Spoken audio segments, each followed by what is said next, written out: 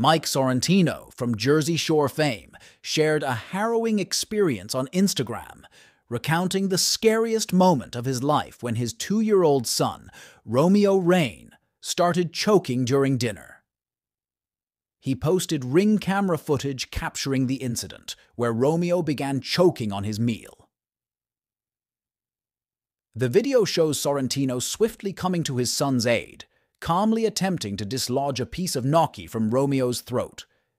The intensity of the situation unfolded as the family realized the severity of the choking, making it a profoundly alarming moment for the Sorrentino family. If you like this video, please share my video friend and family. Thanks.